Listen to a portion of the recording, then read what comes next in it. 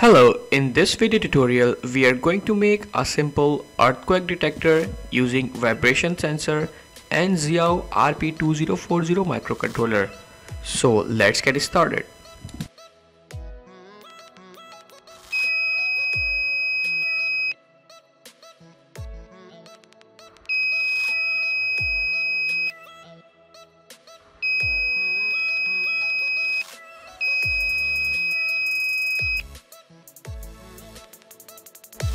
This video tutorial is sponsored by PCBWay.com.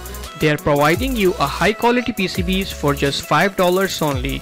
So visit the website and click on this sign in button. Create your account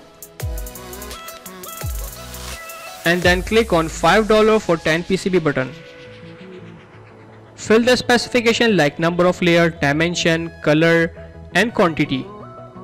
Select your country from here and also a different shipping method.